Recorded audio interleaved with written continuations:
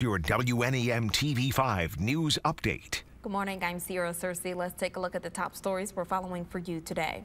We're working to learn more about last week's agreement between the United Teachers of Flint and Flint Community Schools. The deal ended a months-long stalemate over pay issues and pay raises, recruitment, and retaining teachers and other issues. Tonight's meeting is at 6:30 at the Celebrated Learning Academy.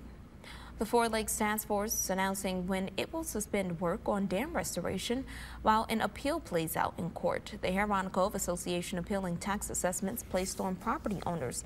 The task force will suspend work on the Seacourt Dam in July, the Smallwood Dam in August, and the Sanford and Edendale dams in September.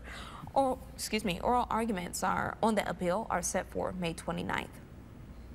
This morning, the FBI says that they need your help finding this man. He's accused of robbing a credit union in Hampton Township Tuesday morning. Investigators say he came into Sunrise Family Credit Union on North Powell around 10:30, where he threatened a teller with a pistol and demanded money.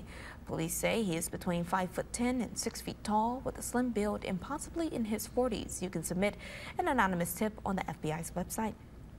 Let's take it to meteorologist Matthew Mondro with a look at your forecast. Thank you, Sierra. For this Wednesday, we are tracking still some mild temperatures, even though we'll be about 5 or 6 degrees cooler than the last couple of days. Highs in the middle to upper 60s as we go into this afternoon. Partly to mostly sunny for today. We are first alerting you to that rain on the way, though, for Thursday and Friday. We see those showers starting in Flint at around 2 o'clock in the morning. By 6 o'clock on Thursday morning, more rain continuing to overspread the entirety of the TV5 viewing area, and that rain continues throughout the day. On your Thursday, could have just a couple of pauses in the showers at time on Thursday afternoon and into the evening. Even on Thursday night, expecting that same pattern as well. But rain continues to wrap around the low on Friday. So now by Friday, that rain coming in from the west and the northwest rather than the south. It eventually completely wraps up around midnight on Friday night. Expecting 1 to 2 inches of rainfall. So definitely quite a bit of rain on the way here for mid-Michigan. We've still decided to not declare a first alert weather day just because of that rain being spread out over 2 days. If that was all in one day, I think that would be a different story as far as the first alert weather day goes.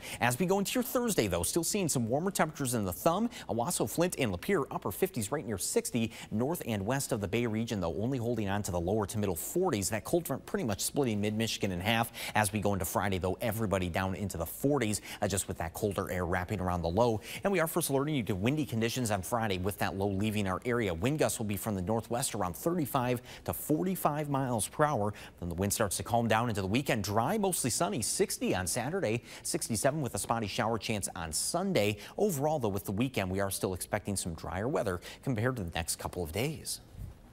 Remember to tune into WNEM TV5 on air and online 24/7 for the latest news, weather, and information.